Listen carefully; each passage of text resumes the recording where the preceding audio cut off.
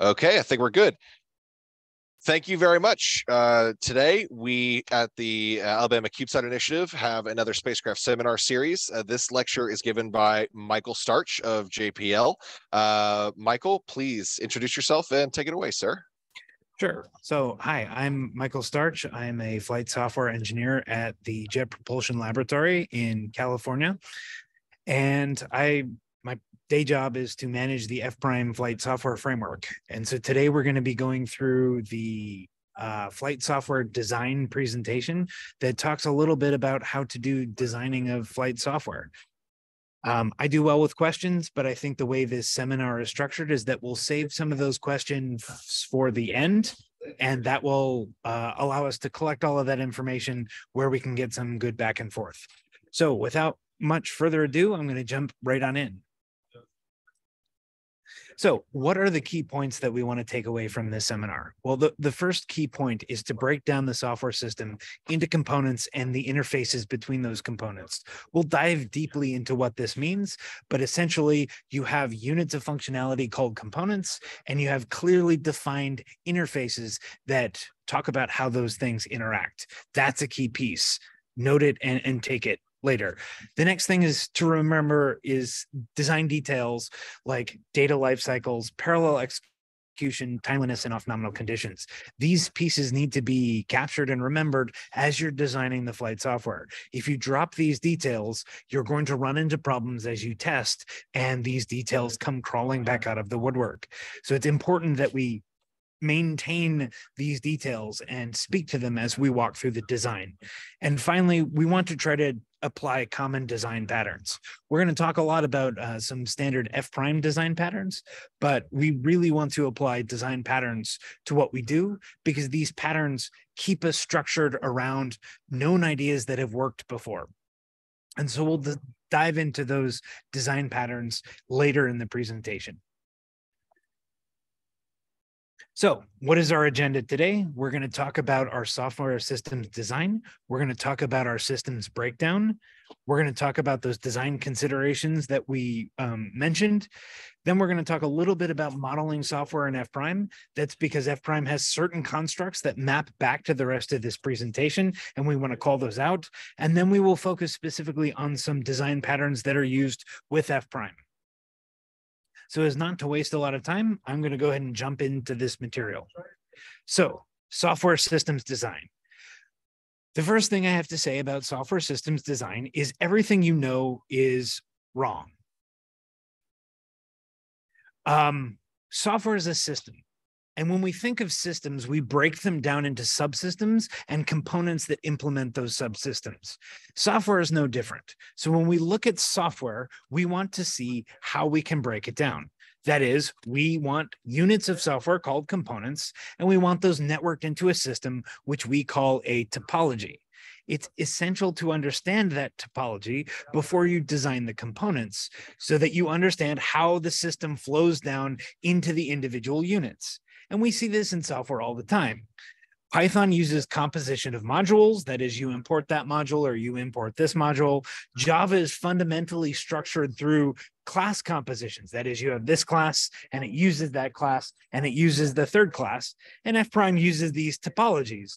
But each of these systems we talked about, Python or Java or F-Prime, all break their system down into these units, things that we call components, and then network these components back into a system. So why did I start off this talk by saying everything you know about software design is wrong? Well, because it is. In classes, in our standard software classes, they tend to talk about a main function that breaks down into functions that call functions that call functions. Or they might have us do class diagrams. You have a class that has an intermediate class and subclasses hanging off that tree. This is all well and good when you want to talk about the structure of software, when you want to understand how software works together and you want to study software as an entity, as a field. But when you actually want to apply software to solve a problem, this stuff doesn't really help. Functions and the table of contents method from main Class diagrams, they don't do well in capturing the functionality of your system. They capture the functionality of your software design, but not of the system as a whole. And what the point of this particular section of this seminar is to stress, we must capture this system as a whole. And so here's an example of what we've seen before. In actual code, you see these functions that call one another and pass arguments around. And we typically talk about the table of contents approach or the interacting services approach, which is these classes that register one another and call back and forth. But again, diagramming the table of contents and diagramming the class architecture does not capture the system as a whole. Instead, we want to start with something like this. This is your standard whiteboard diagram. I like to start my systems diagramming and my systems design by just drawing boxes on a whiteboard and drawing arrows. That's exactly what you see on this screen. It's simple. It does not convey the entire information of our system, but it gives us a starting place for discussion. And so as you can see, we have a series of boxes here. We have a remote service, a communications driver, a manager service, and an application service, and they're wired together in this order. This is just a toy example, but right away we can see some properties of the system. It's broken down into services, it has a driver, it has managers of that driver, and then it has an application built on top. We can also see some of the communication flows. We see that the driver must communicate with the remote service, the manager uses the driver, and the application uses the manager. Right away, we can see how this system breaks down into its units that are talking to one another. This is a system topology. It might not convey all of the information about our interfaces, but as we work through this seminar, we will break those down and break out that information. What it conveys above that class diagram is interacting services, right? A class diagram might break down an individual one of these services, but it does not help us understand that service's place in the system as a whole. So what did we just describe? Well, we just described a web browser, which some of you might be using to view this context, this seminar. You can see our remote service was really a web server. Our TCP driver is what allows us to talk to that web server. We have an HTML service running that pulls out the data from TCP, and we have a UI service that renders that HTML. Very quickly, we were able to break down this web browser example into full services. Whereas if we just looked at the class diagrams that describe, say, Firefox, we may be lost as to how the whole system works together. This is why I said what we know of systems design or software design is wrong, because it often neglects the overall system to focus on how we design the individual components. But first, we need to understand the system and how the parts fit together. So what is a more realistic example for our field? Here's an embedded systems example. We have an IMU component out there. That IMU is talked to via an I2C driver. The I2C driver uses the IMU manager to interact with I2C so that IMU is managed via I2C. And then we have a commanding service that commands that IMU manager and an event service that rolls up all the events. This is pretty standard in the F prime world. We know this as the application manager driver pattern, where you have an application like a command service commanding a manager that manages a subsystem, in this case, the I2C, and then that manager delegates to the driver. What we see here is a snippet of system topology that gives us a lot of insight into how the system functions. We can see that the manager talks to the I2C driver, talks to the IMU, etc. So now you can see why starting with these whiteboard diagrams where we've broken out core functionality, the boxes, and networked them with arrows that show how they talk together, gives us insight into the software design. We see not only a component that we want to talk about designing, like the IMU manager, but we also see the components nearby that it has to interact with. And the key piece of this lecture is we're going to start with a diagram like this and break down the individual contracts between these components so that we have a full system design. You can see these arrows that go back and forth here. Each one of these arrows shows us on our whiteboard where the interfaces are. There's an interface between the IMU manager and the I2C driver. There's an interface between the IMU, the remote hardware, and the I2C driver. There are interfaces between the IMU manager, the event service, and the command service in the IMU manager. Each of these interfaces needs to be reckoned with, understood, and designed. Any questions so far? Okay. Next thing is to break down the system. This was the point number one of the seminar. The first takeaway is that we have to start with this systems design and break down each of these pieces to get a full understanding of the system and well-designed software. We start with that whiteboard diagram, but then piece by piece, we must break down those components. The components we see on this, jotted down whiteboard diagram that I might have drawn on my whiteboard in my office need to be broken down into full component designs. So let's talk a little bit about how to do that. One, we already know that a topology is the composition of these components and the connections between these components. Designing the topology, at least an initial first pass of the topology, that is the network of components in your system, gives you a set of components and the connections between those components. We want to identify the system components so that we understand what pieces make up our system. What boxes do we need for a complete running system? And we need to identify the connections between those components because those connections represent the interfaces between components, and those interfaces are the contracts that those components use to work with one another. We'll get more into the interfaces in just a moment. What we did on our whiteboard was to sketch that software topology and the component interactions so that we have an understanding of how to start breaking down this system. We have the whiteboard diagram, and now we can go piece by piece, interaction by interaction, and break out our components and our interfaces. So what are some examples of this? Well, we showed in our last diagram that we had a motor controller that needed to talk to an I2C manager, which talked to an I2C driver, which talked to some remote hardware.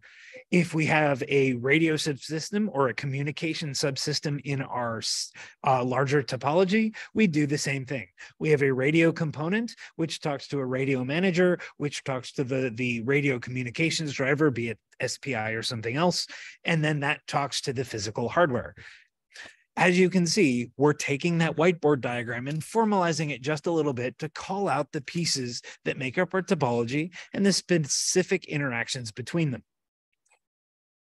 Next, we want to talk about interface design.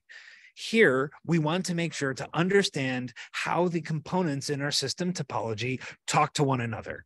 If I have a motor controller and it needs to control a motor using I2C, that motor controller must talk to the I2C driver. So far, we've been calling it the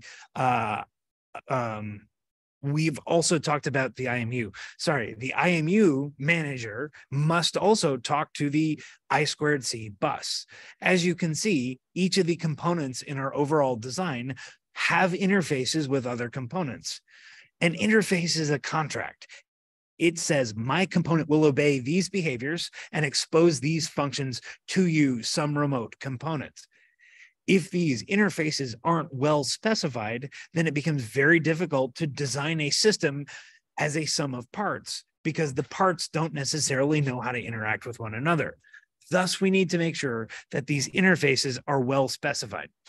So we need to talk about what functionality is exposed by a given component. That is the interface. We also want to make sure that we understand the protocol that is exposed over that interface. The protocol you use to talk to, say, some hardware driver is going to be very different than the protocol you use to talk between F' components. These interfaces also have to manage the exchange of data, right? You have data flowing between these components. You have to understand how that data flows between components. We'll see more of this later. So what are some examples? The event manager uses F' packets to talk to the radio via a port call. So here, port call is that protocol. It's an F' port call, and we specified the data type that runs across it, also known as F' packets.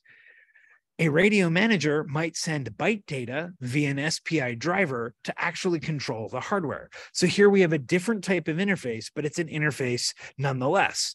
The protocol is the SPI protocol as specified in the Linux SPI headers or your operating system's SPI headers, and the data that we're sending is byte data. So now we've seen F prime has its protocol and its data types. A radio has its data types, and the SPI subsystem in your OS has that protocol. And then we have yet another interface, which is the SPI driver and hardware interface, where you might have certain registers that you have to poke in order to transmit those SPI bytes. At each stage, at each example, we see a clear interface. This must interact with this using this protocol and sending this data type. So we've gone from the system where we've broken down components, and now we've taken those components and we've started saying they interact with the other parts of this system through interfaces that specify protocol and data type. Any questions here? Okay. The last thing we have to remember before we leave interfaces is data ownership. As you send data across these various protocols, who owns the data? What happens when somebody in this chain wants to change that data, alter what the data looks like, update that data? Who has ownership of the data, and who's allowed to create and destroy that data? We'll talk about data life cycles towards the end of this presentation. So here we are at component design. When we're designing components, they have to implement a set of these interfaces that we've just talked about.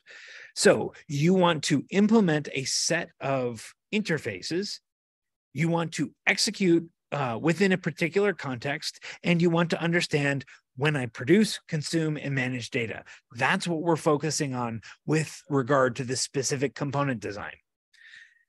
You need to identify what interfaces are going to be implemented. Certainly, you're not just going to implement one interface for a component. In F prime lingo, that would be using a single port. For example, our IMU manager needs to have multiple ports because it reads I²C, but it also writes to I²C, and it executes against the event dispatcher to be able to send events across the wire. So now we've identified at least 3 different interfaces that this component must implement. It has to know how to write I²C, read I²C, and send events, possibly others. We also want to understand the execution context. Components, especially in F prime, can be active, they can be queued, or they can be passive. In an active component, you have a thread that executes. You need to understand that thread's life cycle and how messages get to and from that thread to be processed. For the other 2 types of components, queued and passive, they need to be granted execution context. That is, some other component in the system must say, it is your turn to run now, please run. If you're not understanding the execution context of your component, then you're likely not going to give it an execution context when it needs one, or you're likely going to start running into thread deadlocking problems where the execution context competes with another execution context. So as we look at component design, we need to understand where its execution context is coming from, whether it's from the caller, from a thread, or from an ISR, and we need to make sure that the behaviors that we design into this component respect that execution context. Lastly, we need to understand shared data. We talked about producing, consuming, and managing data, and that's all fine if it's internal to your component. Not a lot has to be done there. But if your data is going to leave the component or be shared with the larger system, you've now opened up the box, and that data begins to flow between components. And now we need to understand ownership of that data. The easiest way to run into data corruption issues and buffer overflows and that sort of thing in C++ and other languages is to not understand how your shared data works. Who owns the shared data in any context? That is, if I create shared data and then I destroy that shared data is somebody else trying to use it after it's been destroyed. I ran into this exact problem outside of the world of embedded software this weekend.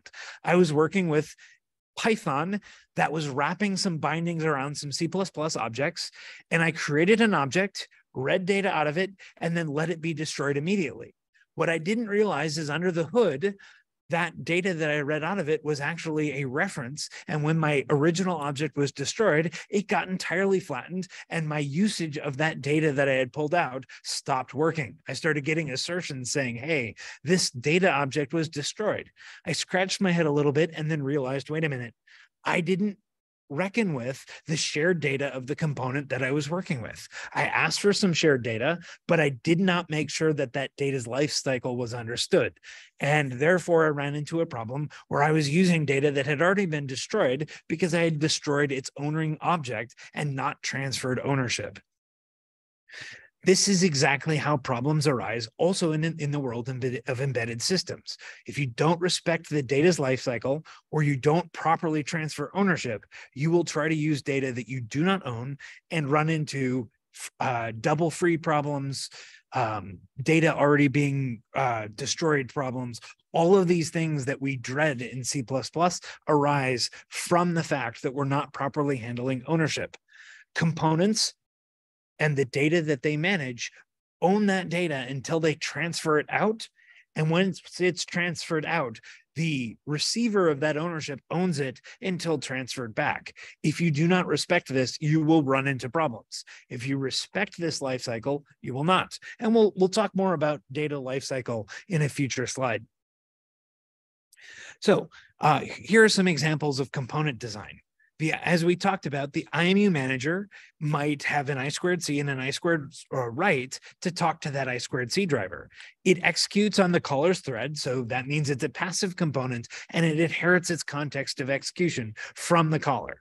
What does this mean in terms of design? It means the caller has to understand that it's doing I2C transactions as soon as it calls into this IMU manager. It also means that the IMU manager is not going to take up a systems thread. Another example is the TCP driver using Berkeley sockets to interact with the IP stack on a dedicated read thread. This is what we see in our ground TCP driver. It has a dedicated thread that it uses. So we don't have to worry about blocking some caller when we're working with this pattern. We also see that it's interacting via the Berkeley sockets interface to interact with the operating system's IP stack. You can see these little snippets represent these concepts in component design. Each component has a set of interfaces. They have a context they operate on. And again, we'll talk about data more momentarily. So here's the data and ownership slide. Before we dive in, are there any questions thus far? Okay. I keep asking for questions, but I also told you to hold them till the end. So I'm sure we'll get lots when we get to the end, but that's okay.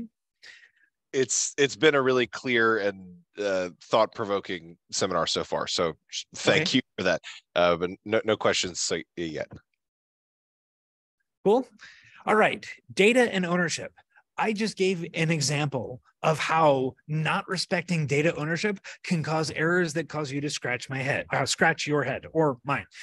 I was working with objects that returned data references, but did not transfer ownership to me. Then I blew those objects away and wondered why my data wasn't available. Fortunately, the underlying library was written in a way where it provided asserts that warned me as to what was going on, as opposed to just segmentation faults that break and me wondering, why did the thing seg fault I'm writing in Python? Data and ownership is important. If we do not identify the data we need to share between components, then we cannot have a system that shares data between the components in a safe manner. So first, in order to handle data and ownership, we have to identify what data is shared between components, right? A component that has certain amounts of internal state that nobody else gets to see doesn't have to worry about data sharing problems. It owns all its data. That data never leaks outside the boundaries of its box, and all is well and good. But it doesn't really come into the realm of the breakdown that we're talking about, because that data doesn't leave the box.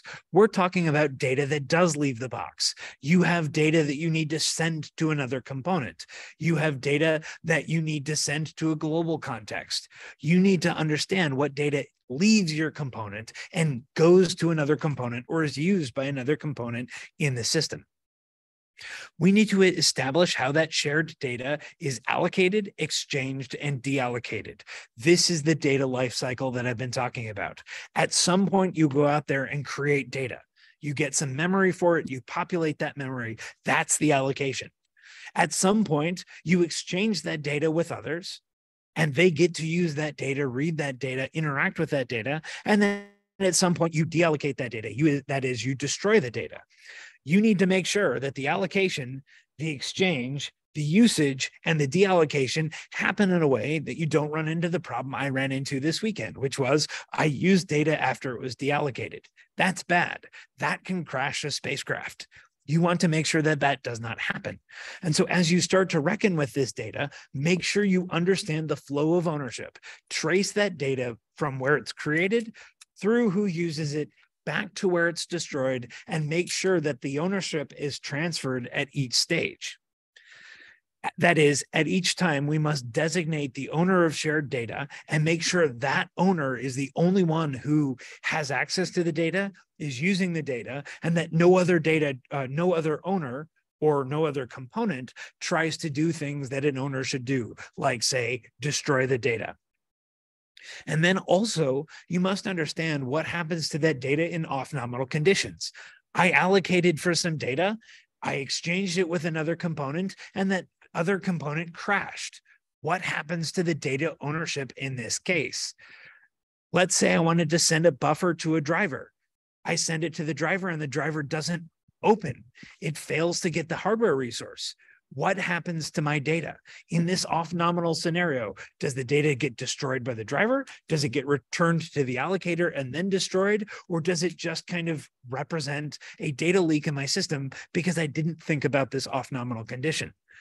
Not only do we have to think about the full life cycle, but we need to think about places where the life cycle might break down because some other error, and make sure that the life cycle both respects ownership and ends in deallocation.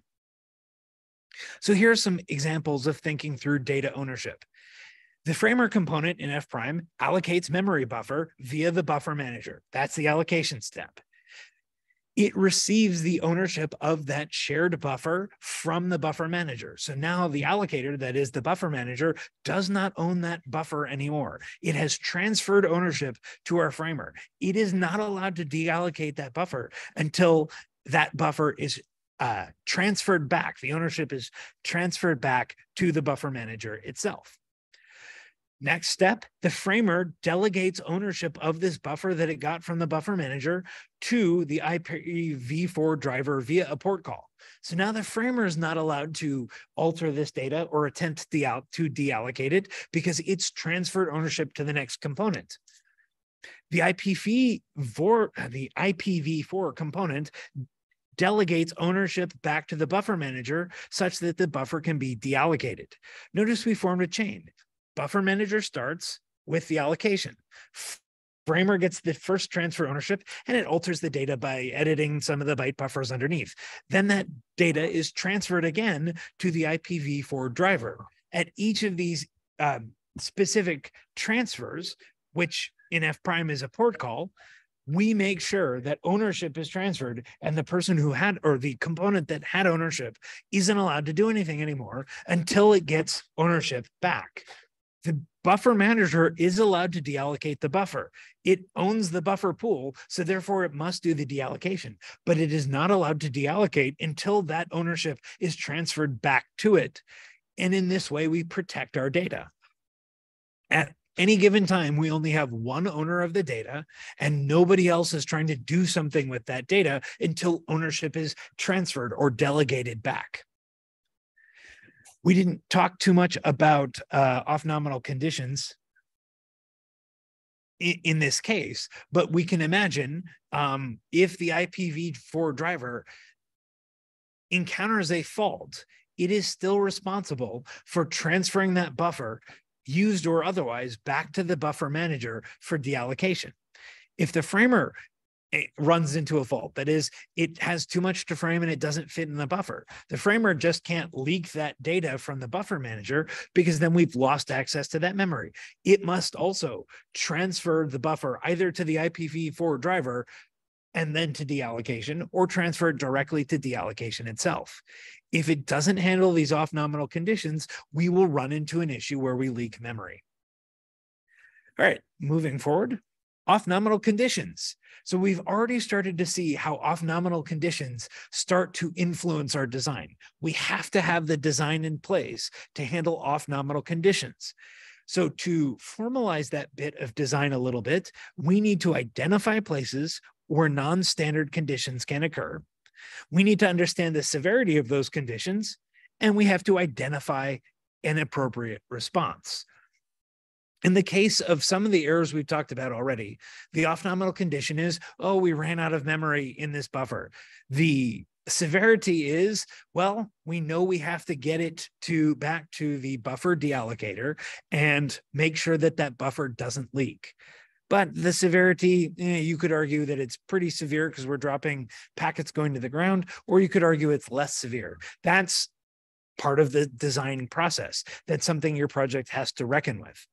But you can see that for each of these things, we need to identify where it can happen, how bad is it, and what is the appropriate response.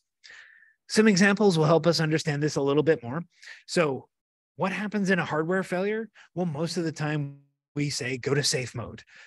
So on the case of the hardware failure, our appropriate response is go to safe mode, and the severity is it's the severity of go to safe mode. It's not the, hey, this is a fatal, we have to reboot the spacecraft now severity, but it's also not the severity, hey, this is okay, we just keep operating as business as usual.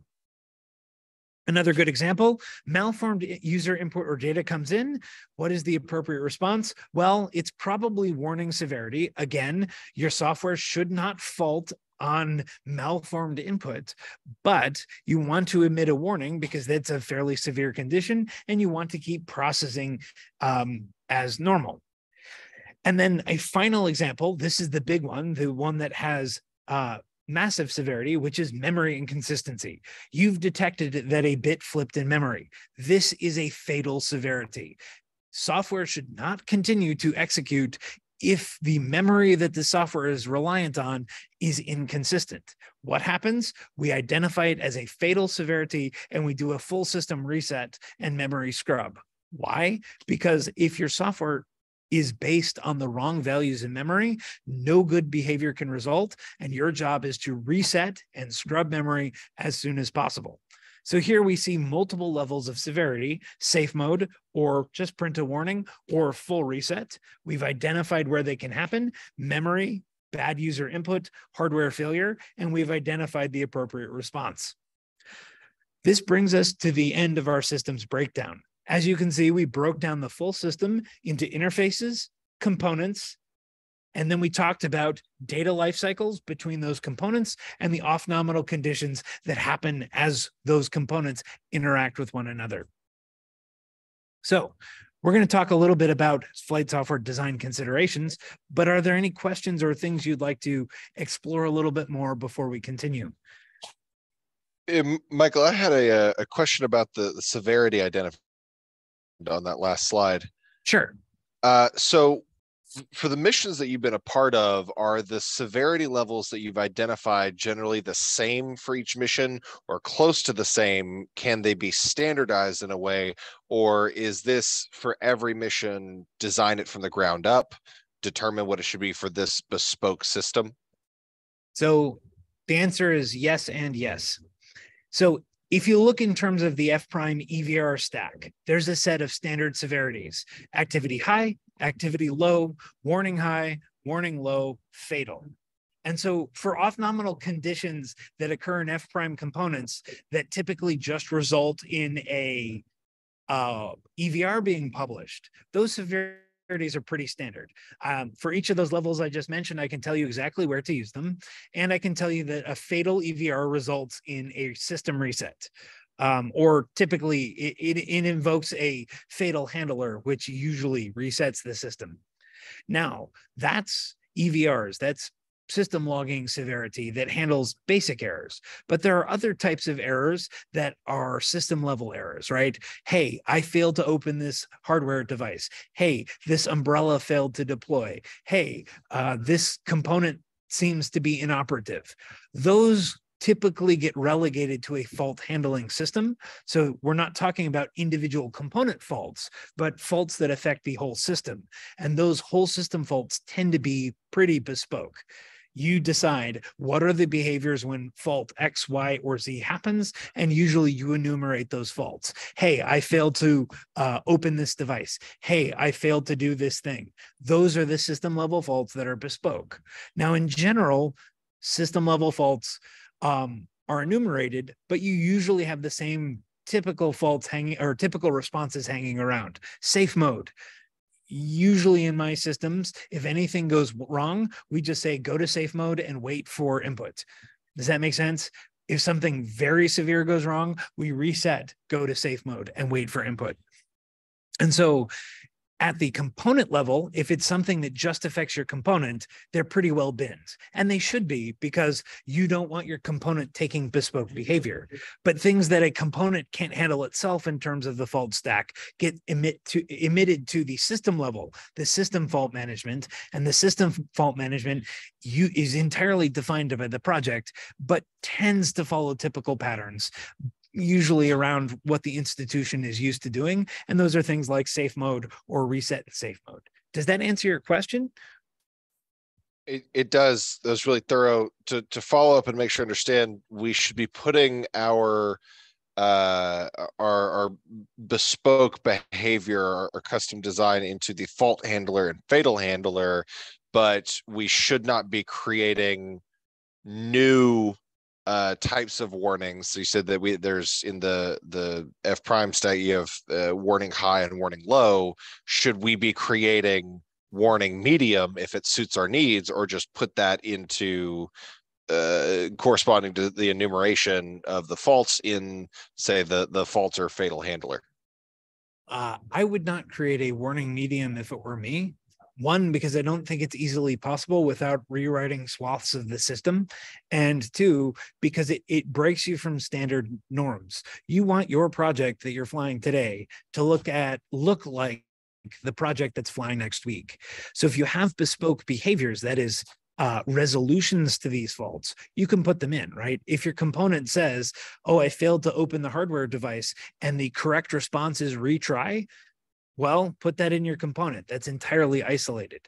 I wouldn't create a warning medium for that. I would choose either warning low, that is something bad happened, but we're probably okay, and warning high, which is, hey, something bad happened and somebody probably should see this, but we're going to keep running rather than fall out of the sky. You're right. Those are your kind of choices in terms of how to log the warning. But resolution, you can do whatever you need to do, both inside the component and outside the component. And I think I might have muddied those lines a little bit. Does that help, or should I elaborate a little bit more? This has been great. Are there any other questions from the students on this topic?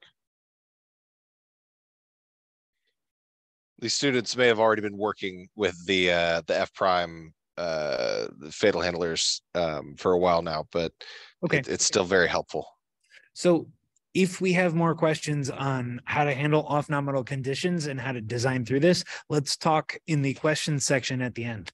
For now, let's talk a little bit about some of the other considerations to talk about when we talk about this design. So we just talked about how to break down the system and the primary concerns when you're breaking things down. What are our interfaces? What data is going over those interfaces and being shared? And what is our off-nominal conditions? What are our off-nominal conditions? The next question is, what other considerations do we have? So let's walk through some of those. One, setup and initialization. When you're working with resources in a system, especially a spacecraft system, you don't want to do risky things mid-flight, right? You want to get to a steady state and then run at this steady state. So finite resources are allocated, and that allocation, that initialization, should happen at the beginning of your software. This is to reduce risk. So anytime you need a resource, this is like a RAM, that is memory, that is new or allocations of memory. Anytime you need a thread, that is, that's an allocation at the operating system level. And anytime you need a critical file, that is a file that must exist or you cannot do your job, these things have risk when you try to open them. If you try to get more RAM and there's not enough memory available, what do? If it's critical memory, you're in trouble. What happens if you try to get a new thread and suddenly that thread bogs the system down, or you don't have enough thread identifiers to be able to manage it at the operating system level? What do you do when you try to allocate a critical file and there's no space left on disk? This is the risk we're talking about here. All of this risk should be pushed towards initialization. That means when you're designing components that need to access these kinds of resources, memory, threads, critical files, anything that puts an extra burden on the operating system or on the processing system, you should do that at startup. What does that mean? That means we're allocating memory pools at the beginning and delegating portions of that pool off when we need to allocate dynamic memory during runtime. It means we are pre-allocating every single one of our threads that we need and just not running much on those threads until they're actually alive and running. But we've pre-allocated these resources so that once the system is up and stable, these things exist. It also means that you are allocating critical files at startup. So let's say you have a database file that has 4 entries in it, and you need those 4 entries. Pre-allocate it at startup and fill it with those 4 entries, even if they're not going to be used. This means when you go to use them, that file exists, and you're not going to run into out of memory, out of disk space, out of threads when you get to the point of needing them and have a random crash in your software, 6 months down the line. Instead, you're going to run into these problems at initialization, and likely at initialization while it's sitting in the test bed, and you can do something about it, as opposed to, well, we engaged this behavior in space, it allocated 4 new threads, ran out of threads, and the spacecraft didn't work anymore. This idea of pre-allocating, doing allocations of resources at initialization has some other implications. The biggest one is don't use recursion. We hear all the time, why don't we use recursion in embedded systems, in spacecraft software? Well, we don't use recursion because people tell us not to use recursion.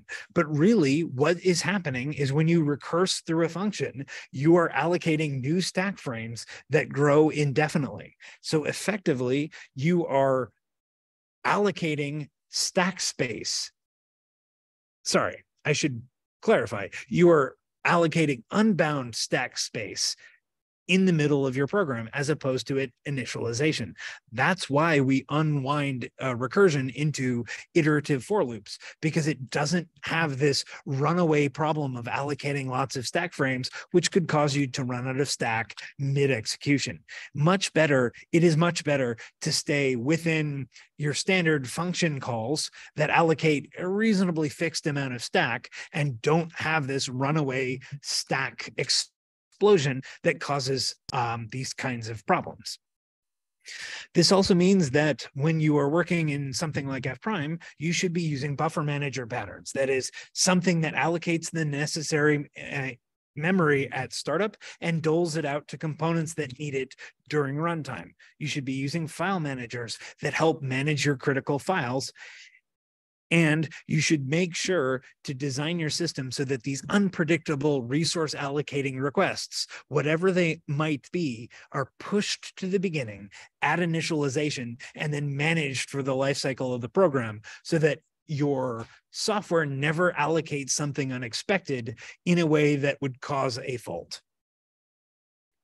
Next, we need to talk about execution, concurrency, and threads. Synchronous execution, that is execution that happens linearly, happens on the caller's thread. So you need to understand where this execution context is coming from and how it affects the caller. If I have a component that calls it a passive component, that is synchronous execution, all the time it takes to do that work is done on my thread during that function call. I need to understand that as part of my system design, because I certainly don't want to do an expensive operation on that call and block the entire stack. We see this quite often in F prime. If a component runs an expensive operation on, say, a command handler and it's passive, we've suddenly bogged down the command handler so that it cannot process commands anymore. This can be a problem. Parallel execution, on the other hand, has multiple threads, but it means you run into this data ownership problem, because now you are transferring data between multiple threads and you need to make sure that that ownership is transferred along with it. Synchronous execution, the transfer of that data is just, hey, it went down to the function call and I'm blocking on that function call. Therefore, the data is still kind of owned by me and I've delegated it to this function. When you're passing data through queues between threads, you now need to manage this ownership. If I send my data to a queue, I don't own that data anymore until some event in the future processes that data and data comes back. So data sharing across contexts requires either locking of data so that multiple people aren't editing it, or queues, and understanding that when I put my data on a queue, I can't alter it or destroy it until that queue has processed. What you want to avoid is ships passing in the night. That is, two threads are operating at the same time and they try to do something and the calls both end up blocked on somebody else's queue. And then they say, well, we're both going to execute. And now something that should have been managed is executing in two contexts without realizing that the other one queued up a message. What does this imply? This implies that concurrency, threading, synchronicity, system interrupts, they must be planned. You must have to understand how your components interact with one another in thread space and in execution space so that data is handled properly, ownership is handled properly, and that data transfers along as you expect. Shared resources also must fall into this category. As you think through threads, what data and what resources are being shared, and how does that bubble up to your concurrency model? You must understand how messaging and scheduling happens in this context. When messages are being processed on queues, there is some non-negligible time that message will sit on the queue, and you need to understand that so that a critical message doesn't block on a queue sitting there waiting to be processed. And then, of course, you also have to take good care when dealing with specific timing. Timeliness is another issue that comes in. If you say, start this action and put that start action message on a queue, and it sits there for 10 minutes while the queue processed, you're not really being very timely anymore. You have this 10-second jitter. So you have to understand how to make sure that timeliness and deadlines are respected in this model. Which brings us to deadlines and timeliness.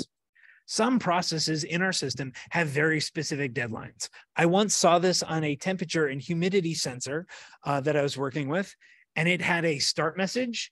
And then exactly 10 microseconds later, you had to send a stop message. In fact, it was turning a line high and then turning a line low. That component would not operate if there was more than some very small amount of error in this 10 millisecond pulse. It just wouldn't function. Therefore, it had a very specific timeliness that I had to respect. I was trying to write to it via Python, and Python is not a very timely language. In fact, the time between commands in Python can be more than 10 microseconds. So it was a challenge to respect this device's timeliness with the language that I chose. If we look at our systems, we have to be able to respect the timeliness of the hardware and other system properties that we have. We have to respect this timeliness with respect to the rest of the system. That is the language choice, the threading model, etc. How do we do that? Well, we first have to identify the tasks that require strict timing, right? There are certain pieces of our system that require strict timing, like say stroking your watchdog to make sure that the hardware knows that the software is still up, and make sure that those pieces are designated for strict deadlines. We also should identify active processing, that's stuff we want to happen that may not have strict timing, but should occur in the foreground and proceed with reasonable efficiency. That is something like a command dispatch. And then there's background processing, stuff that can just burn the processor for as long as it takes. That's stuff like opening up files. Once we've identified these categories, strict timing, active processing, background processing, we need to make sure to handle them appropriately. What is the implications of this? Well, non-time sensitive work should be put on low priority background tasks. We see this in the file manager pattern, where we have a specific component to manage file accesses in our software, and it goes off and says, all right, I'm going to read this file, and I'm not going to respond to the caller until I'm done. That allows the calling component, which isn't dealing with the files, to sit there and do other things, respond to active processing like command dispatches, and handle real deadlines without being, how would we say, slowed down by the file processing, while this other component on the background thread reads the files, and when it's done, it reports back via callback saying, hey, file is ready. Now you can do your work. In this way, we've taken critical processing, it is time sensitive and active processing, and separated it from the background processing.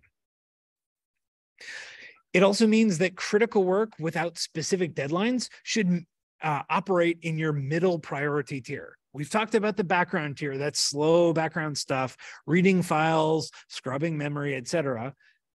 Stuff like command processing that doesn't have a strict deadline, but still needs to be taken care of in a reasonable amount of time, that operates in your middle priority tier. That is the threads with medium priority in your prioritization scheme. This makes sure that the active parts of the system, I keep returning to command dispatching, but really command dispatching, those keep moving forward. You don't block the command dispatcher or command sequencing or the operations of the spacecraft that because you've put this stuff on a background thread.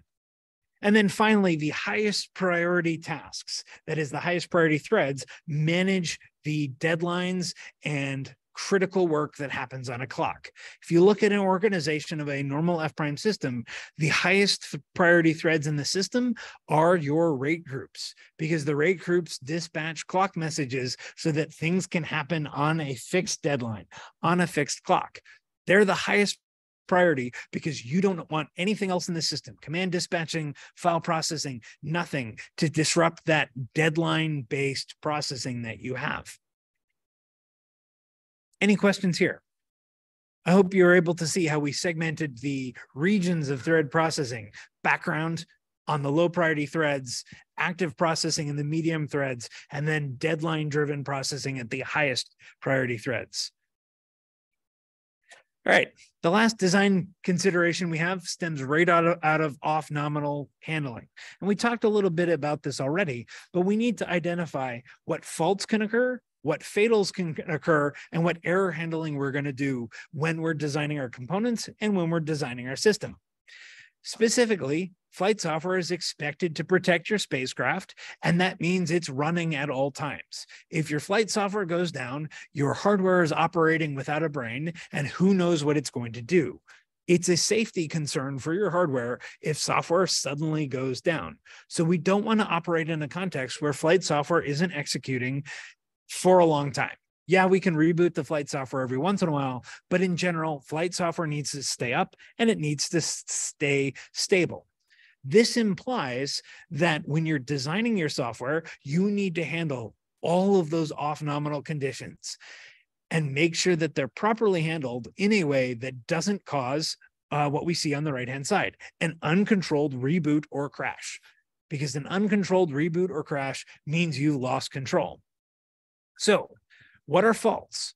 Faults are things that happen in the system that you did not expect and need to be resolved.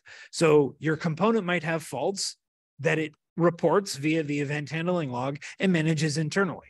More importantly, your system might have faults where you have to do full-on fault handling. And we talked about this at the systems level. You have a fault manager that will handle the appropriate response to faults.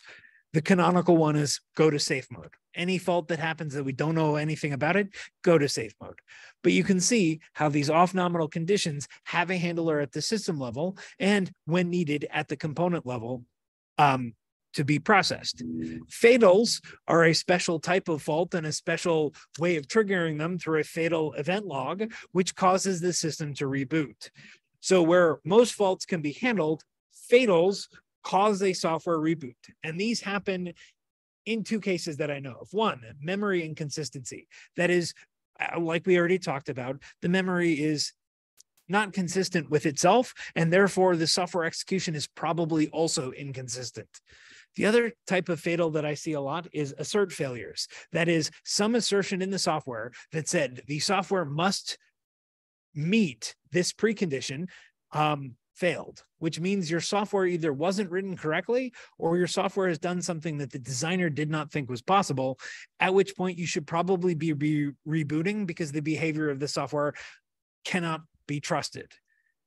The recurring theme here is fatals tend to happen when the behavior of the software itself cannot be trusted, either because of memory corruption or because the preconditions of the software don't match when they're expected to. The other thing that we need to know about this off-nominals is that these things occur. It does not matter how good your software is or how much you've designed the system, something unexpected will go wrong. How did I run into this problem where I had this memory fault that we've been talking about in Python? Well, it's because I combined two lines in example code that, from a Python perspective, were natural to combine, but it resulted in an unanticipated deallocation. No amount of software design would have saved me from this problem because I was trying to implement good programming practice by reducing redundant variables, but I still ran into an off-nominal condition. This happens in your spacecraft all the time. Something will go wrong. Some hardware won't deploy, some bit will get flipped, and so you must respect that it will happen and deal with it. And finally, your operators need to understand what's going on. So when you've controlled your reboots and your crashes, when you've decided to reboot the system because of a failure, logging is critical. You must log your off-nominal conditions. We talked about this a little bit already. We have fatals that are an event type that get logged. We have warnings that are an event type that get logged. But the key piece here is each of these off-nominal conditions results in some log message that somebody on the ground can look at and respond to at some point in the future. The final implication is the reason why we don't want an uncontrolled reboot or crash. And that is because the spacecraft should be made safe before loss of control happens. So when you're looking at these off-nominal conditions, you don't want to crash. You don't want the software to just give up. We have an assert handler in place so that if we break a software precondition, we still have an option to do something before the spacecraft shuts down or reboots.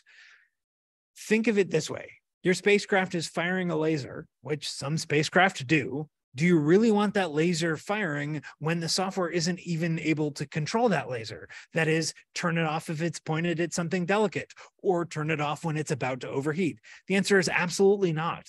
We don't want things that are dangerous to the spacecraft happening in an uncontrolled fashion.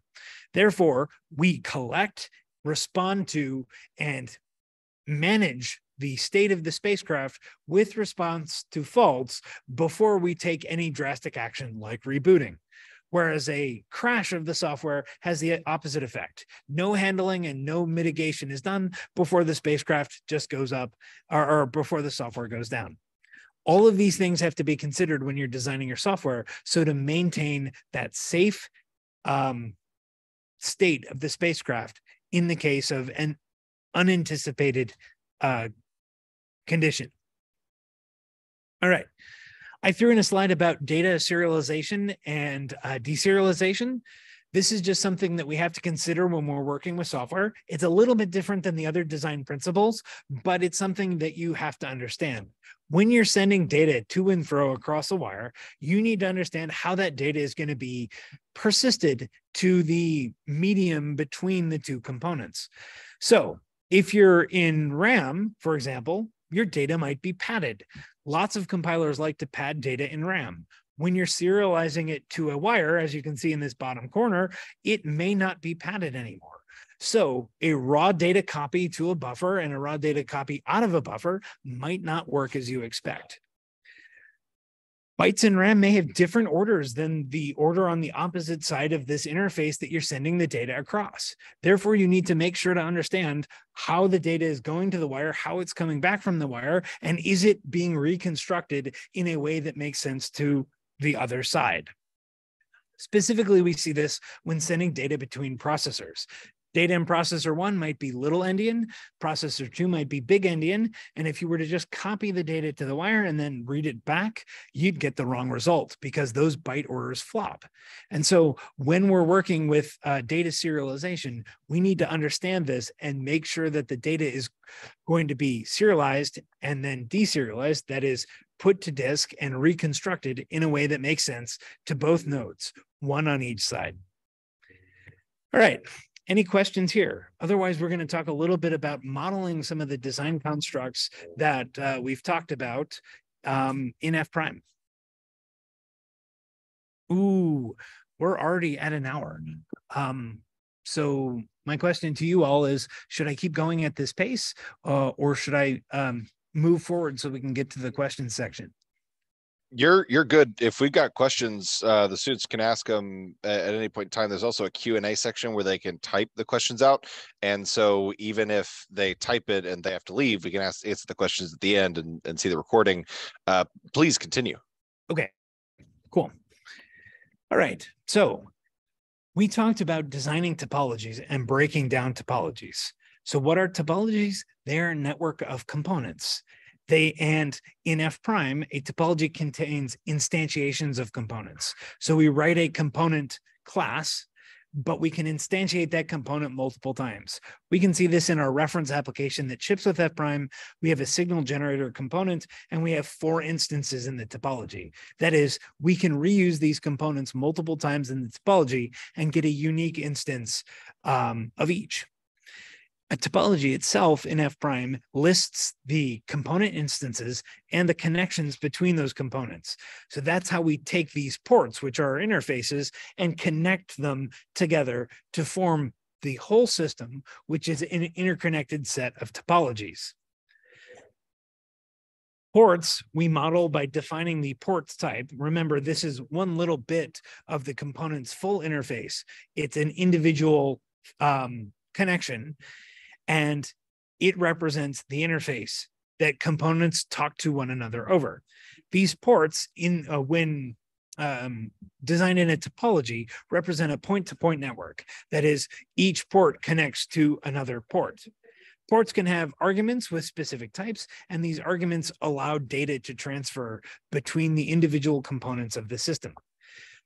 Ports may have return values, but these return values are only useful in the case that the port is a synchronous call. If it's an asynchronous connection that goes through a queue, you can't actually return data from that because there is no return path. Your message has been put on a queue for later processing. And so you can see here that we have a little example of how you might model a port. We designed a little data type, which is a struct, and then we put that struct as a return type from the port. Components represent the concrete function of the system.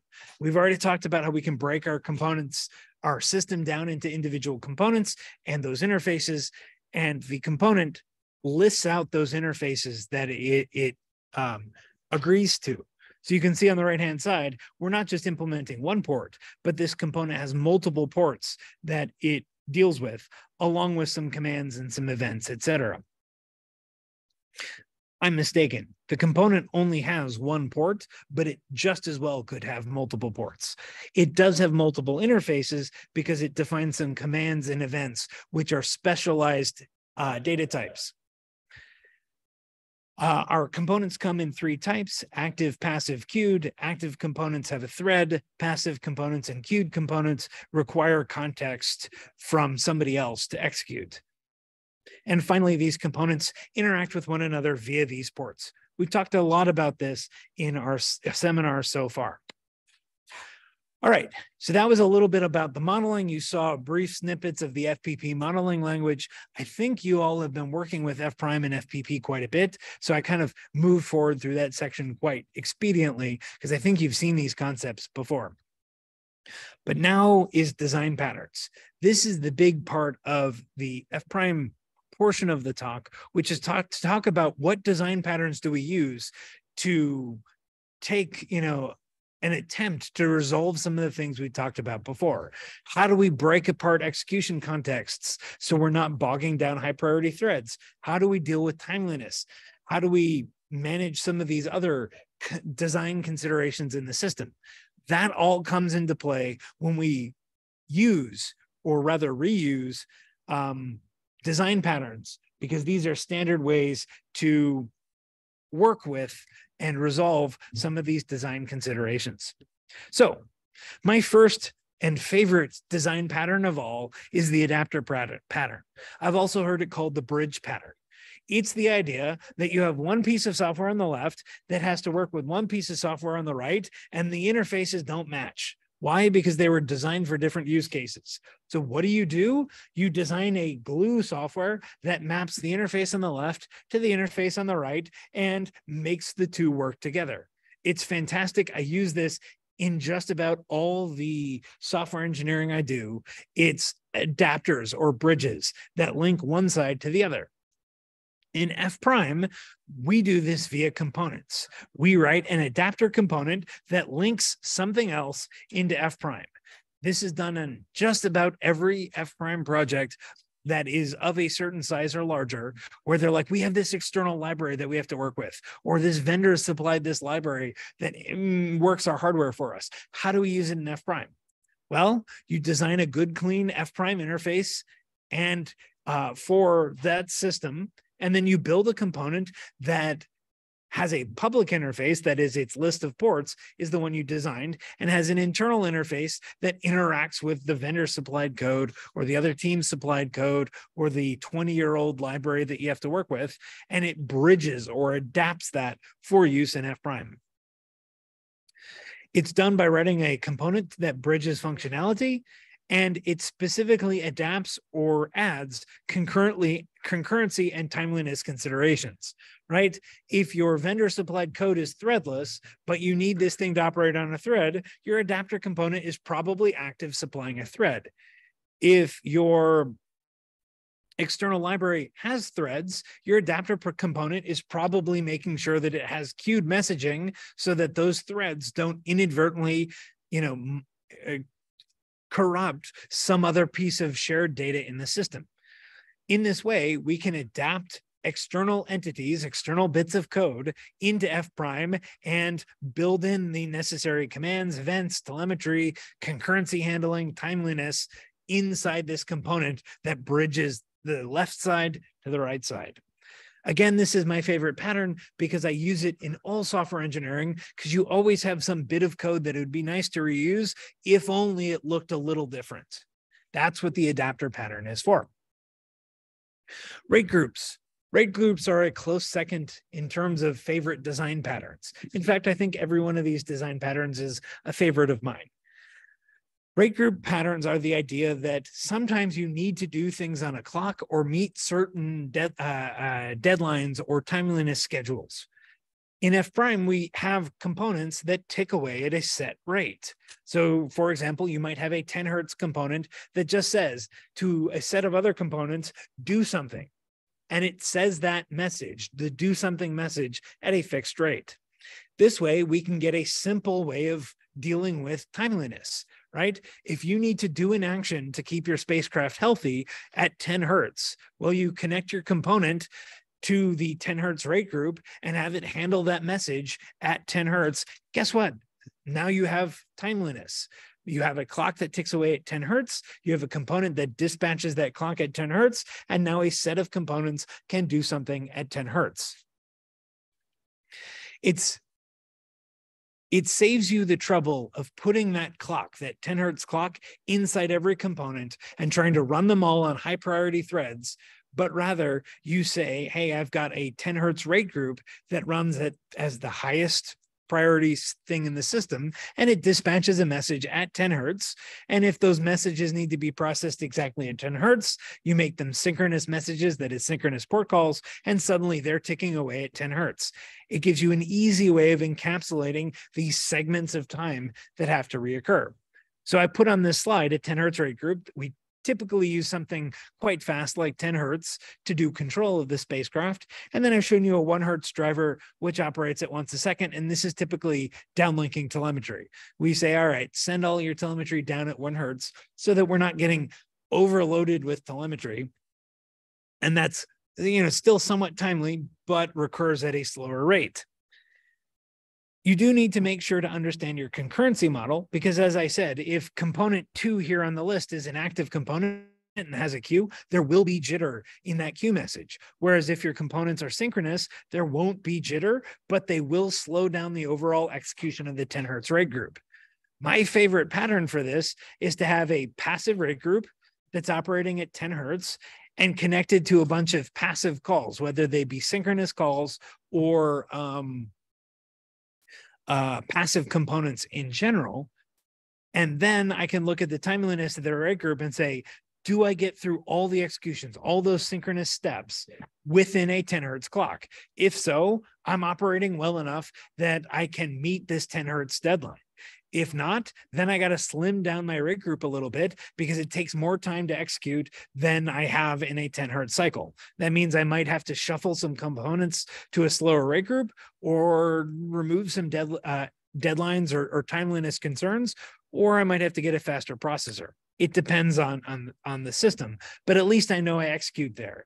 If I have a bunch of active components on this rate group that are queued, I don't really know if I'm completing before the 10 hertz cycle because, again, I've got messages sitting in queues waiting to be processed. You also must take care to make sure that the rate group doesn't slip, because if the rate group slips, it's suddenly not meeting its deadlines anymore. But regardless, the rate group pattern gives you the mechanism to understand and balance these concerns rather than just trying to do it on a component by component basis. Hub pattern. Hub pattern is another one of my favorites, and it's the idea that you can have a component that serializes F prime constructs onto a wire to be unwrapped somewhere else. So the typical use case is you want an F prime system that operates on 2 nodes, that is 2 processors or 2 different spacecraft, maybe not 2 different spacecraft, but 2 processors, 2 co-processors on a spacecraft we see quite often. And you want a command dispatcher on one of those CPUs, and on the other CPU, you don't want to run a command dispatcher, because why would you have 2 commanding units on the same platform? And so what the hub pattern does is it allows you to say, put something like a command dispatcher on one of the nodes, and then route port calls from that command dispatcher onto a wire, that is, serialize the calls onto a wire, send them across some barrier like an address space barrier or a UART interface or an Ethernet interface, and then unwind them on the remote side and dispatch them there. That way you can have remote components on one side of the hub that work with components on the left side of the hub. And this allows for inter-process communication or inter-CPU communication, or maybe even inter-spacecraft communication if you wanted, while still having a single like macro F prime architecture. Manager worker pattern. This is another good pattern, and it's the idea of delegating slow work to a worker. We've seen this in thread workers and all sorts of other things in computer science in general, and F prime supports this pattern. The canonical example of this is that you have a manager that, say, wants to open up a file, and you have a file worker that will go off and read that file from disk and report back when it's done. It's a way of decoupling long tasks like working with files or doing something in the background from the manager piece, which needs to be up and responsive to things like the command dispatcher, the active logger, et cetera. Those pieces of the system that operate in that middle tier still want you responding in a timely fashion. And you don't want something like file interactions or long-running tasks to slow you down. So how do you do this? You decouple it into a manager that interacts with commanding and all of that from a worker that runs on the background. Specifically, That worker will respond back when its work is complete. Only the manager communicates with the worker. That is, your worker should not communicate to anything else in the system except the manager. Why? Because if it does, then you're bridging that coupling to that slow running task to whatever else it's interacting with. The idea is the manager provides a call back pattern so as to decouple itself, and it handles the external interface to that worker. And it parallels the worker thread pattern that we've seen in computer science, where you spin off a slow task on a worker thread and get a call back when it's finished. This is the F'-ization of that particular pattern. All right. That was a quick run through some design patterns that we use quite often in F'. There are many, many, many more, but those were some of the common ones that I see that specifically work to breaking down some of these things like timeliness or what else do we break down? Bridging patterns, etc. And yeah, sorry. So that's how we, that's some of the commonly used design patterns. Like I said, there are many more, but those are the ones I see quite often in just about every system of a substantial size. So I now think it's time for questions. Yes? Yes. All right. I noticed that you did not say the manager worker pattern was a favorite of yours. Any particular reason? Yeah, it's not a favorite of mine because it's a favorite of Kevin's, and I'm not going to steal. Kevin is another guy on my team, and he's the one who I saw first adapt the manager worker pattern to break off file system operations so that they didn't slow down the rest of the system. And so I don't claim that one as a favorite, because really that is Kevin, one of Kevin's favorites, and I don't want to steal his thunder. Okay, Kevin, it's your thunder. No stealing. This is not so much a question, but I wanted to ask if you had an anecdote that it was about Ginny or another system that you've worked on that was specific to some of the information that you've conveyed today, the patterns, the timeliness, the concurrency, data organization, some kind of real world applied version of this information. Sure. So let's start backwards because I'm thinking about patterns. I mentioned that the file worker pattern was one of Kevin's favorites. I don't know if it's actually one of his favorites, but the system we were working on was you've heard of Lunar Flashlight, perhaps. It's going off to the moon.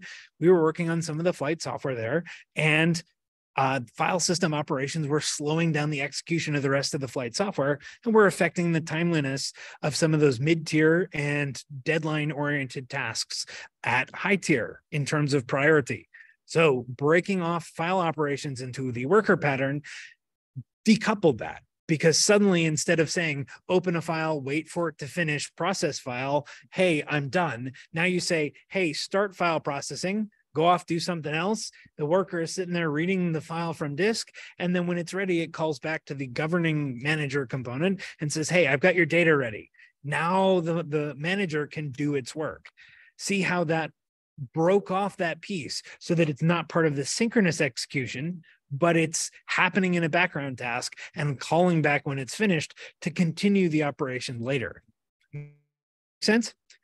And so there, right away, we see basically my whole presentation.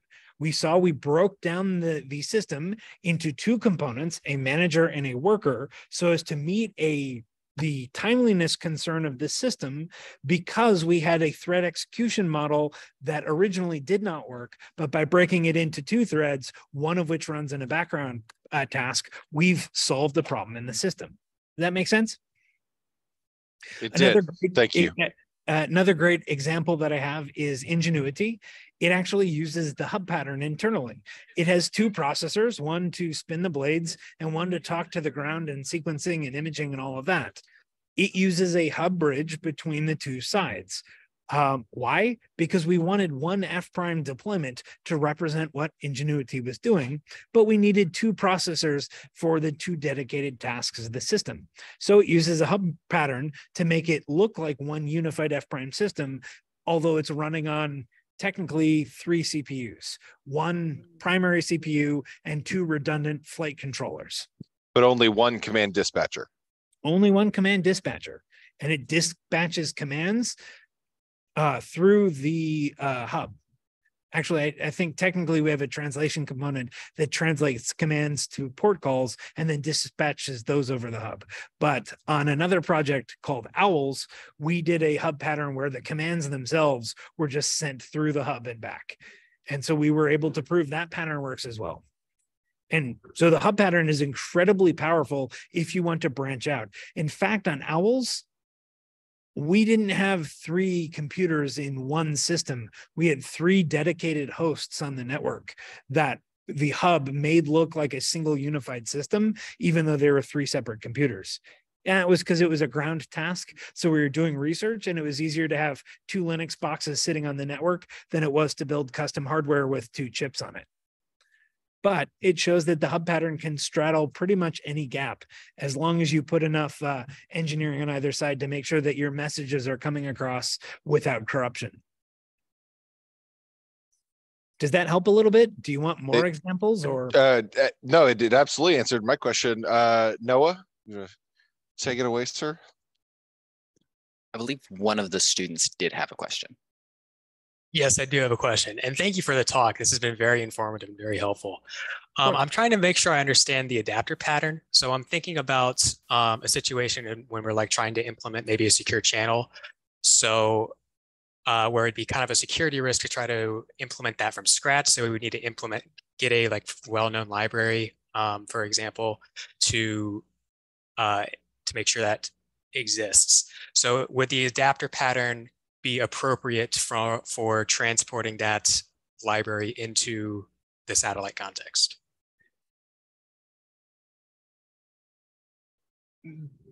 Yes. So when you say the word library, I say adapter pattern. A good example of where I've used the adapter pattern before is I have some chunk of hardware out there that I want to interact with, but it's complicated, like a big fancy camera or some fancy motor thing, right? And so my vendor that built the hardware says, here's a Linux library or here's a embedded systems library that controls this thing, that gives you all the functions you need to control it. That's great. The vendor wrote a bunch of code, tested it, delivered it, so I don't have to rewrite that code. However, it's not F prime code because the vendor doesn't know about F prime or knows about F prime, but doesn't want to make every single user of theirs use F prime. That's when I deploy my adapter pattern. I write a component that translates from the F prime running system to the library and back again. So in your context, you're talking about using I'm guessing, cryptographic library. You said secure channel, and so my mind went to cryptographic library, but I'm just kind of guessing here. And you don't want to re-implement it entirely in F prime because that's a security risk, because now you're re-implementing code that you then have to test for your security. And so I would say, yeah, I would create an F prime bridge that takes that secure channel library that implements it and exposes it with an F prime style interface, ports and commands to the rest of your system. That way your system can use this secure channel, and this adapter component just maps between the 2 protocols. That's my guess, not having a ton of details on what it is specifically that you're attempting to use. That answers my question completely. Thank you so much. That makes a lot of sense. Cool. Any other questions? Any of the students have any other questions that they want to ask?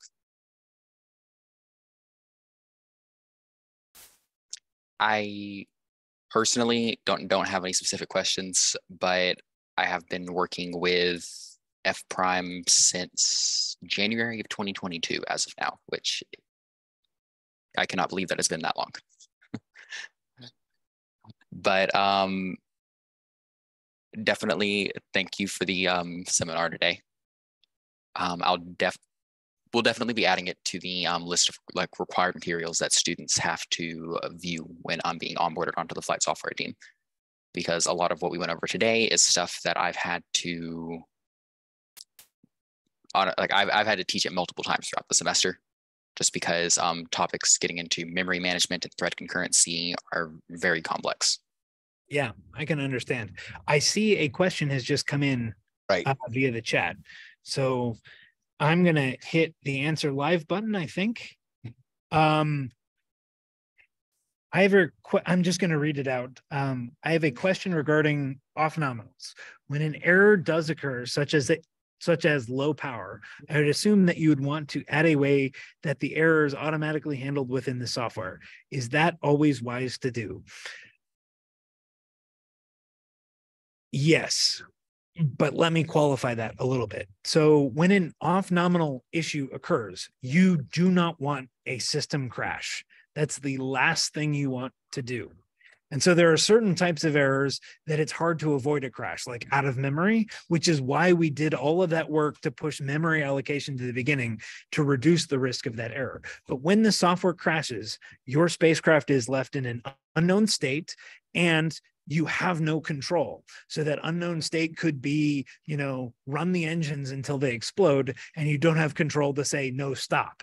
And so anytime an off-nominal condition occurs, you should do your due diligence to trap it and handle it. And so what does that handling look like? If it's component level problem, like, hey, I didn't open up this resource, what do I do? Well, you could probably handle that at the component level by saying, resource isn't available, retry at the next time you try to, interact with this component. This is just a for instance. Or, it depends on your use case. If it's a system level problem, you route that to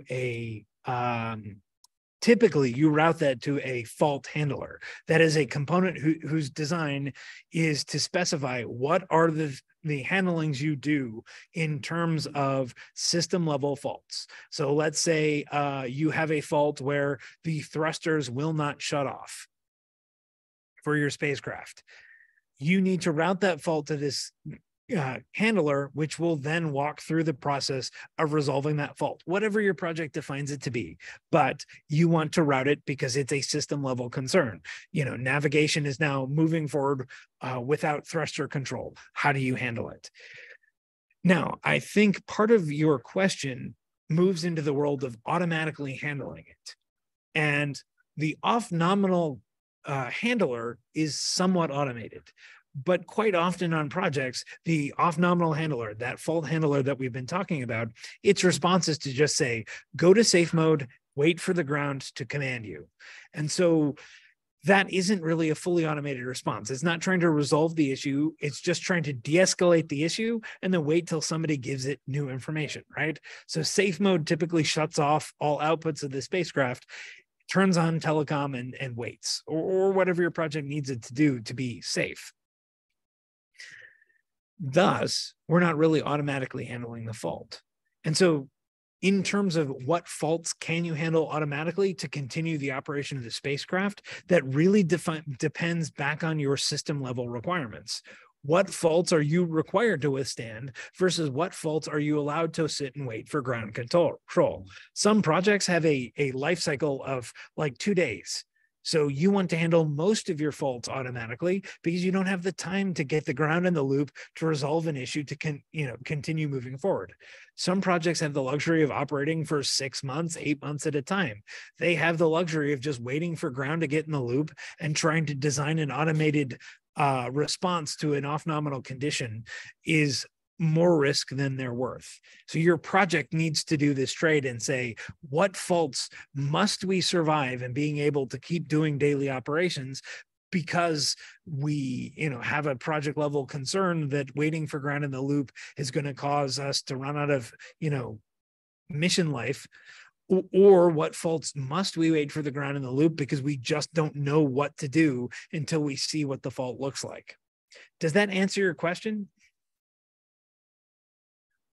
Or should I elaborate there a little bit? Okay, great.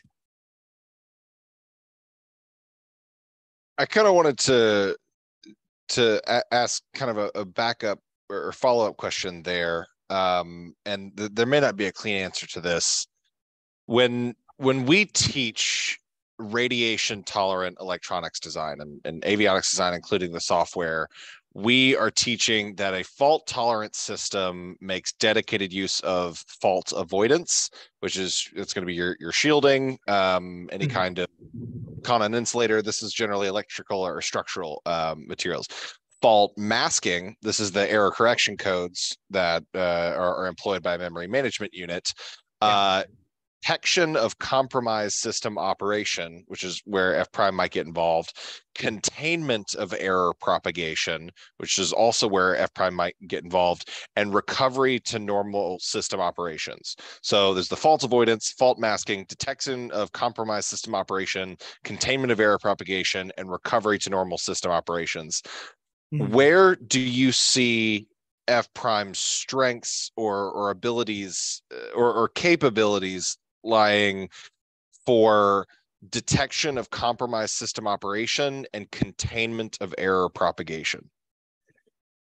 So the idea behind detecting the system is to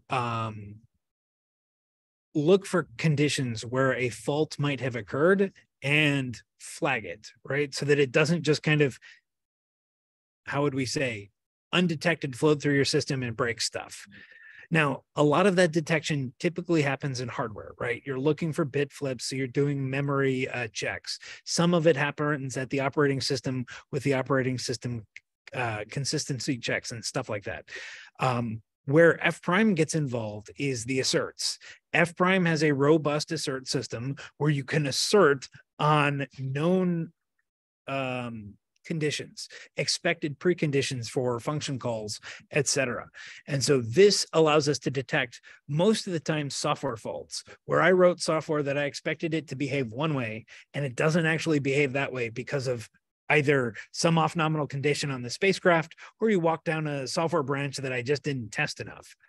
And F prime collects those asserts and then hands them off to the assert handler, which then you can either route to a fatal, turn the assert into a fatal, or route it to, say, a fault handler like we've been talking about. And so how do we embrace F prime's strengths with fault detection? Put in asserts. In your functions that you write, in your port handlers that you write, all of them, put in asserts. Those arguments that come in, assert that they're within the range you expect. If your, thruster, if your argument to your port is supposed to be in the range 30 to 40, right? The first line of that handler for that port call should say assert input value is greater than 30 and less than 40, right? Assert that it's within that range. Why? Because you don't know what could have happened. Memory corruption, somebody entered a wrong value on the ground, who knows what. But you want to make sure that you don't pass a value that is outside the expected range to some code later on down the line. Otherwise, that code could do something unexpected, and now your fault isn't detected, nor is it contained. It's now running downhill. Asserts operate on the detection of faults, but they also contain that fault because they don't let it propagate through the system without being detected. So asserts are essential to this kind of operation. You could also put in if statements. It's best not to assert on ground input values or hardware input values because hardware can do strange things, as can ground commanders. So you probably would use if statements and if checks and asserts in different contexts, but still you are checking those input values. Another place to use an assert is the output of a calculation. You call a function that does some division, assert to make sure that the inputs to that function and the outputs of that function are within the range you expect. This is one of the reasons why a lot of flight quality code and static checking for flight code is looking for assert density, because those asserts prevent these errors from rolling downhill, because if something goes wrong, you'll see it, you'll assert on it, and the software will stop and handle that assert in that case. So that's part of the answer to your question. It talks about a little bit of give me a moment. It talks a little bit about fault detection and fault containment. Another important property of F prime is the component architecture. This goes to containing faults as well, because faults occur within a component and your interface to other components is very clearly defined. And so if a fault is going to happen in this component, you have a clearly defined interface with another component, which naturally prevents that fault from rolling downhill, especially if you're asserting on your inputs. That way you can contain the fault within a component, and optionally, if it's a system level fault, like I've been saying, hand it off to a component that manages the faults for the system. Does that make sense? Yeah, so if you have a manager worker pattern and you put the asserts on the manager, you're not going to put the same asserts on the worker because of F prime's built-in architecture, or would you do it on both for safe, just for an extra layer of safety? I do it on both. Okay, because that's good to know. Most of the time, my component ports are receiving port calls from somebody else, and I want to make sure that whatever is handed to me is correct. Why? There are two conditions. One, I probably wrote the other component, and I should not trust myself, both my past self and my future self, to not do something silly. And two, somebody on some other project somewhere down the line, probably 10 years from now, will come in, see my component, say, I'm going to use that, and drop it in an unknown context. If it's well written with good assertions, then they will know right away if they've used it in a context for which it was not intended, and they'll correct their behavior. Another good architectural principle about F prime is we have our input arguments are strongly typed, right? They're floats, or they're integers, or they're these complex types. Regardless, that gives you some level of safety already because it's strongly typed. So I don't have to assert that an integer coming into my program, if I can handle the whole range of that integer, is not a float, because I know that it's strongly typed. So therefore, I know it's not going to be a float. And so a lot of components that you see in core F prime don't have a lot of asserting around their arguments. It's not because asserts aren't necessary or aren't valuable, but it's because the component will handle the entire range of input, and therefore the assert would be assert true, or it would collapse to assert true because of the strongly typed nature of asserts. So you should be, or sorry, of the input arguments. So therefore, you should be using your asserts to check when your range does not match the natural range of the data type that you've been provided. And also use asserts to check other assumptions. Another great place to use asserts is on member variables. And you'll see that a lot in F prime, assert not null. Because you set it at null at construction time, then at initialization time, you want to allocate some resource and set it to not null. And then the rest of the program, every time you're making a call, you're asserting not null to prove that this component was initialized when you expect. And that case of errors happens all the time because somebody like me forgets to call .init in the topology, and suddenly the component isn't initialized, and that assert saved you from a null pointer dereference, which would cascade into a seg fault and be much harder to debug. Have I answered your question? Do you want me to elaborate? You answered thoroughly. Great.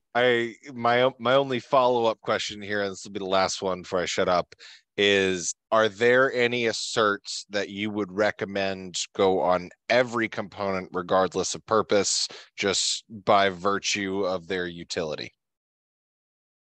Always assert when using a pointer that it is non-null. That's the number one assert I use all the time. I try to avoid pointers wherever possible because pointers are inherently dangerous, because you're leaving the primary assumption in software is that you've set a value to a variable when you're going to use it. This happens at the compiler level, even if you define it without an initial value, which you should never do. The compiler will assign one. On Mac, it assigns 0. On Linux, it assigns whatever is sitting in that memory block already, but it has a value. Pointers step away from that in that they can contain this special pointer value null and not be assigned to anything. That makes them inherently dangerous. And so when I'm using pointers in the system, at every function interface that takes that pointer, at every handler that dereferences that pointer because it's a member of the class I'm using, I assert that it is not null before I touch it. Doesn't matter if I know that some function above me called me and had already done that assert. I redo that assert because, again, pointers are dangerous, and null dereferences sometimes are captured by the software, and in some embedded systems just result in random walks through memory. You don't want that. So therefore, assert on your pointers. Give me a second. I'll try to think if I can come up with anything else. Another if check. I don't always make this an assert, but another if check that I like to do quite often is if port connected, because we kind of assume a lot that in F prime ports are connected, but those can result in assertion crashes because somebody forgot to connect a port. So if in any context it is valid to not have a port connected, you should use if connected before calling that output port. I do this all the time with status ports. If port connected, send status. Why? Because some people don't care about that status. They don't bother to wire up the port. And I don't want the system to crash simply because that port doesn't get connected. This happens a lot in F prime core components because F prime core components are reused in a lot of different contexts. And some people might want those statuses. Some people might not want that feature. And so they don't connect the port. And so I have to be very pedantic about that check.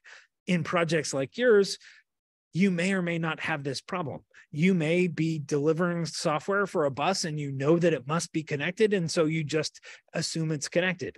But also you're kind of a collaboration of different projects trying to use the same bus. And so you may run into this where people want to reuse it, but not connect certain ports in their topology. And so being aware when ports are allowed to not be connected and checking that they're connected before you use them is in the same category of things that I keep in mind all the time. Even though it's not strictly an assert, it helps avoid an overly strict assert in some contexts. For things like arrays, when you're dealing with arrays or structures, especially member arrays, you want to make sure that they, to assert that they were initialized before you use them, because arrays aren't by default initialized, right? They're just a block of memory. So, you know, checking that they're within valid range is always good. The way we construct our architectures with components at global space and component references, you don't have to assert that components have been constructed, because you're guaranteed, given that it's a global component that is passed by reference, that it will always have been constructed before you have the option to use it. So that one is typically safe. Thinking out loud here a little bit. Yeah, most of the time, the big one I use is asserting not null on pointers. And then the second one is asserting that my arguments are within the valid range. Anytime your argument may take on a range that is smaller than the type that it's specified as. So quite often that results in assert greater than 0. Right? Because often we have an integer that, or a float that should never be negative. And so the most common one there is assert greater than or 0 or greater than equal to 0. Those are the few to keep in mind. Yeah, I kind of rambled a little bit there. Your thoughts are more valuable than our thoughts. You're like as many as you want to convey. That concludes my questions. Noah, do you have anything? No, I don't have any follow-ups. I mean, I felt like that was very well worded. I did too. Michael, thank you very much for your time. Thank you for the thought and effort that you put into this presentation. I'm absolutely positive that this is going to be incredibly helpful for years to come. Thank you to Noah and Dr. Chin for being here to listen to what Michael has to say. And I just really appreciate everyone's time. So thank you. Dr. Thomas, would you like to give a closing thought? I was just going to say a lot of good info, Michael. I took notes. Thank you very much for taking time out of your day. And the one thing I would say as a parting thought is take what I've said with a grain of salt. I've done my best to lay out the strategies that I and people around me here use to design software and some of the ways we think about things. But that doesn't mean we are the only opinion on a lot of these subjects. So, you know, use your head, use your intuition, apply what I've presented where it's useful, and come up with better strategies where it's not useful. Thank you all for your time and best of luck. Thank you. Thank you. And unrelated to the seminar, I did want to ask about the F prime working group meeting time, if you happen to know when that schedule is. I'll go ahead and turn off the recording. Yes. I just